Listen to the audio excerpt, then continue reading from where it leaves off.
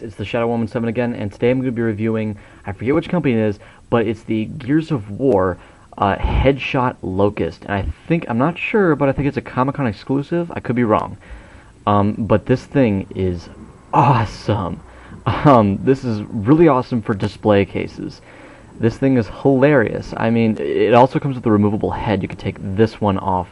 And this is as if, with the sniper rifle or the revolver, if you shoot them in the head, in the Gears of War games, if you shoot an enemy in the head, their head just poof, and they explode and they just kind of stand still for a while.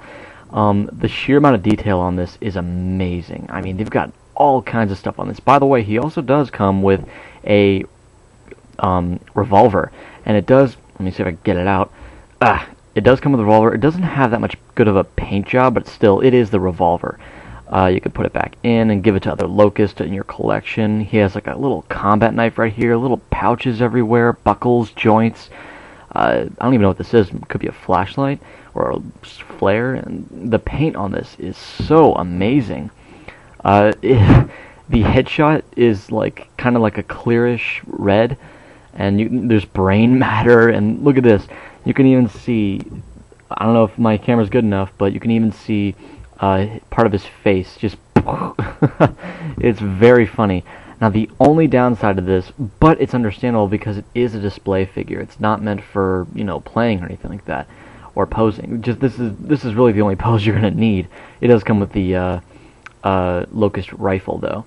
I forget what it's called. But the only problem is articulation. It has very little articulation.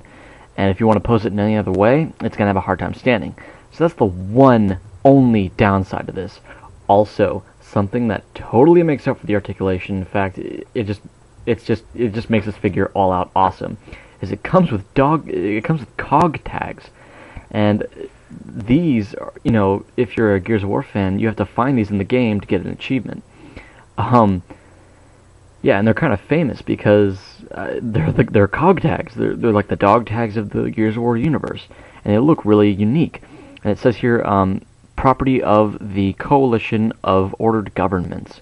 And these are really cool. And they're both, the same. They don't have anything on the back, but you can wear them. They're little, they make that noise a lot if you wear them, like I did. A lot I did in high school.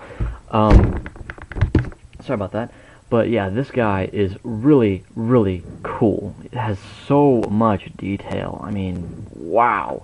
This is great for display cases, or even just keeping it in the box and displaying it. I mean, this thing is really cool. You can even see the brand they did on his skin.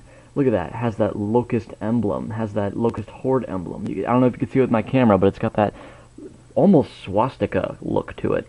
But yeah, this thing is fantastic. I give it a 5 out of 5. This thing is amazing. If you see it, pick it up. It's definitely worth the price. I got it for like 20 bucks.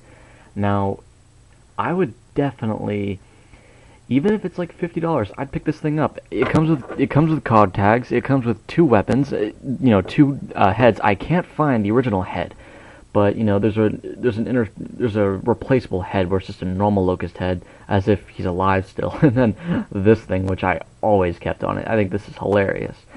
Hilarious. But yeah, the detail on this thing is fantastic. I give it 100%, 110%. This thing is so cool. I love it. Thank you very much for watching my review. Please pick this thing up. Have a fantastic day.